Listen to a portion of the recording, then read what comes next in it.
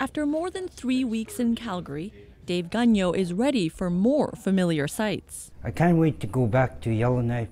Gagnon is one of hundreds of homeless people from Yellowknife who were forced to flee as the wildfire crept closer.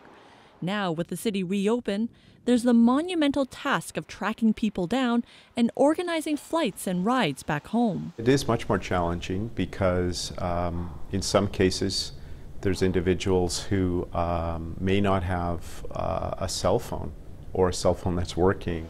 Well, we typically serve about 50 meals, lunchtime and supper time here. The local Salvation Army has been cleaning and getting ready to support their return. They're probably in their own mind wondering, what just happened to me? We're going to make sure that we have staff available to talk with them and, more importantly, listen to what their concerns are.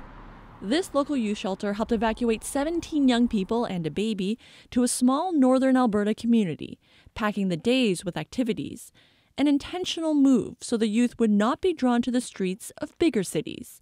Care during the transition back is also top of mind. They really liked, having people 24/7 talk about, relationship problems that they may be having, or challenges with family dynamics. We're dedicated to try and keep that consistency and connection going.